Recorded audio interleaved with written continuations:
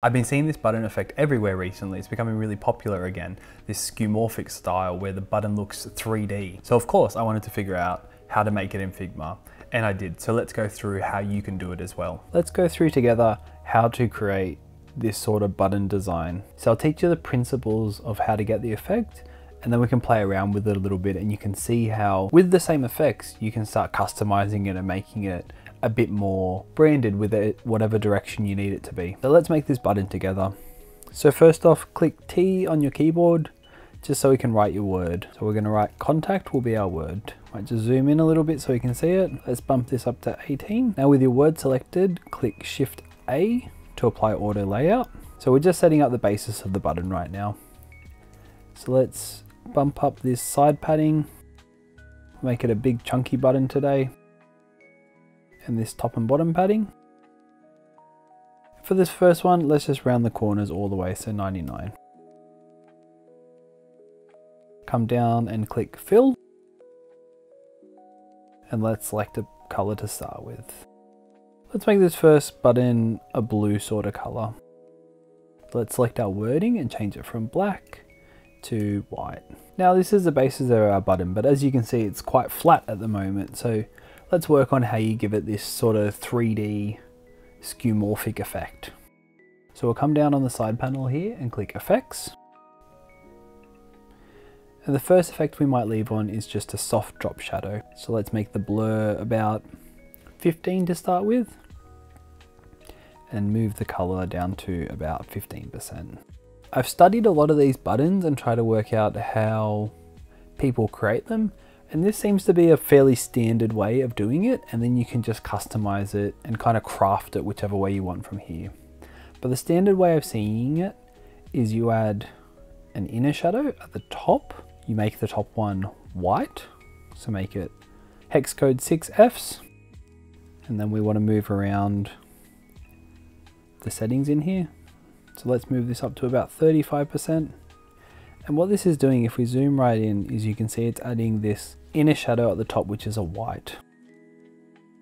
Now after that we want to add another inner shadow, but this time instead of having it at the top, we wanted to have it at the bottom. So to move it down to the bottom, you want to make this y-axis actually go into a negative, and as you can see, as it goes into a negative, it starts moving up the bottom area. So let's leave this at about 30%. And as you can already see, this is the basis of achieving that skeuomorphic 3D effect, is just with playing around with these inner shadows. So let's leave that as the first one, as the most basic version. Now let's make a copy of it, Command C and Command V, just to make a copy. And then I'll show you how we can edit it and keep customizing it to change it and achieve sort of different effects. So for this one, let's change the color of it to purple. And now one of the things that I've seen is that this top shadow, you want to make it a little different, and you want to make that white a bit more sharp. So for your top inner shadow, if we leave that at 4435, and then we add another inner shadow up the top, but this one, we want to actually select the hex color of the button itself. And now let's make this one quite tight. So 2 pixel blur, and then about 2 on the y-axis. And then you get to see this kind of top little effect here as well, which helps make it feel a bit more 3D as it blurs into it. From here you can customize it. So this is a nice shadow. Maybe you want to make the top a bit stronger with the white. Maybe it's not standing out enough. So you can just move these numbers up a little bit, or move them down. Move it up to 50, and now you can really see how we've made quite quickly this 3D button effect. Let's make one more version. I'll show you a slightly different way that you can show this effect. So select this one, Command C, Command V, we'll drag a copy of it. And now let's get rid of all of the shadows on this one. So this one's a slightly different way of achieving the effect. Let's change this one to black, just so it looks different than the other one. And what we actually want to do here is, first off, we want to remove the auto layout from here. So right click and select remove auto layout. Then we want to copy this frame Command C, Command V. With the copied version, we want to delete the word. And now we're actually going to make this into a stroke. So click Shift X to flip it from a fill to a stroke. We need to get rid of the drop shadow on it. And let's change the stroke of this to a gradient from a solid fill color and make both points white. So white at the top and white at the bottom. Now we want to make the top one 100 to start and the bottom one 0. This is a little tricky because you can't see it right now. So I'll just draw a rectangle so we can actually see it. Now we want to put this stroke within this shape, and this is going to show the shadow that we had before with the inner shadows.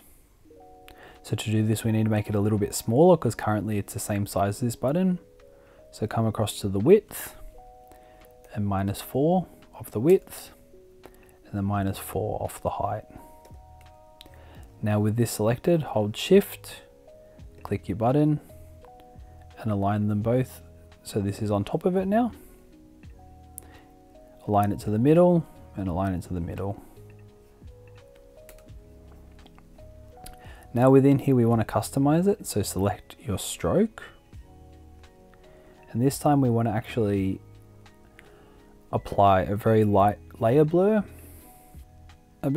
You can play around with it, but about 1 to 2 pixels. Now let's go back into our gradient to customize it. So it was set to 100%, but that's a bit strong at the moment. So let's knock it down to about 40%, maybe up to 50 or 60. Let's go about 65%. And that's another way to achieve that inner shadow a bit more defined if you're looking for this kind of outline style to achieve that sort of look.